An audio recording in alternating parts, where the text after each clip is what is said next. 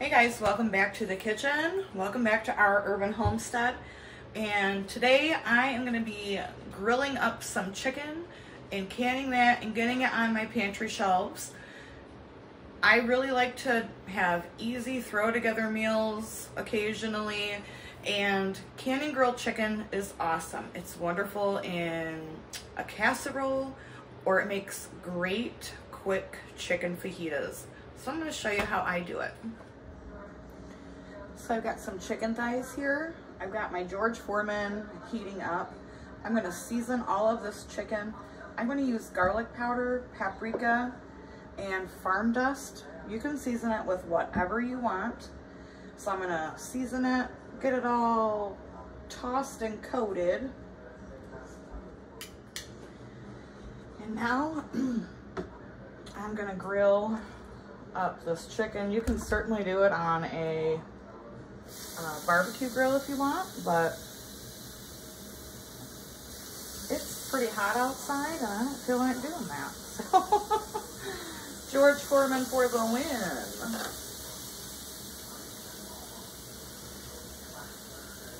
And I'll be back once all this is grilled up.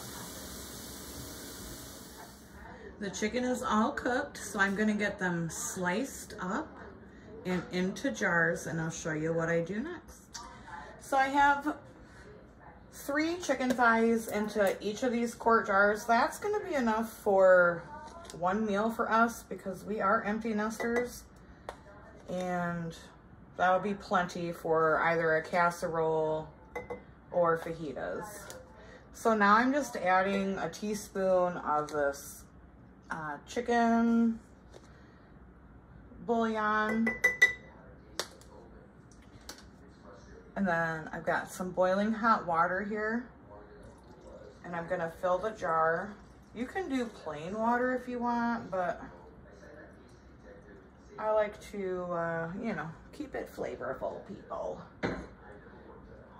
So I'm gonna get all of these filled. So I have filled these to the 1-inch headspace mark with the water. I'm gonna go ahead and debubble the jars.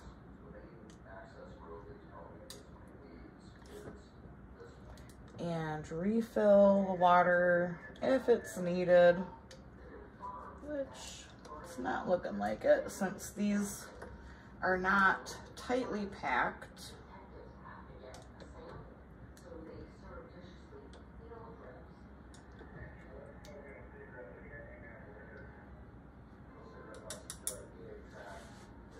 And then you want to wipe your rims very well.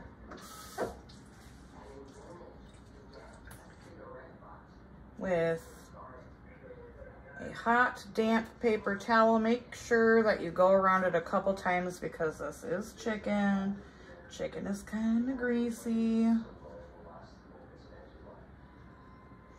And then I'm going to place my lid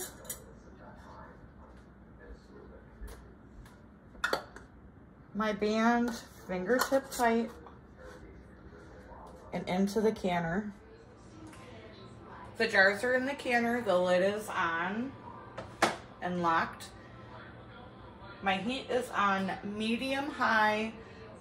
There was hot, well not hot, warm water in the canner. Follow your manufacturer's instructions on how much water to put in your canner. And so now I'm gonna let this come up to temperature and it will start to steam. Once it starts steaming, set a timer for 10 minutes. Once your canner has vented for 10 minutes, you're gonna put your weight on.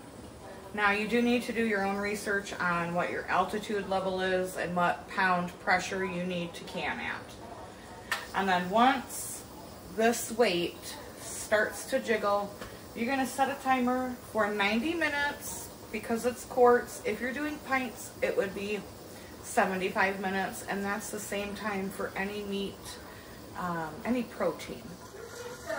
So my jiggler is at a nice steady hula, and my timer is set for 90 minutes. So now the timer is up You want to let this come down naturally. Don't jiggle that weight. Don't do anything other than turning your heat off. Let it come down from pressure naturally. All right, guys, and here the jars are out of the canner. Aren't they beautiful?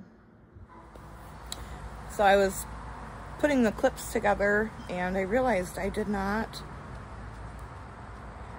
sign off for this video. So I hope you enjoyed. Thanks for being here. Thanks for being you. Stock those pantry shelves. And until next time, abundance and blessings to you. Bye-bye.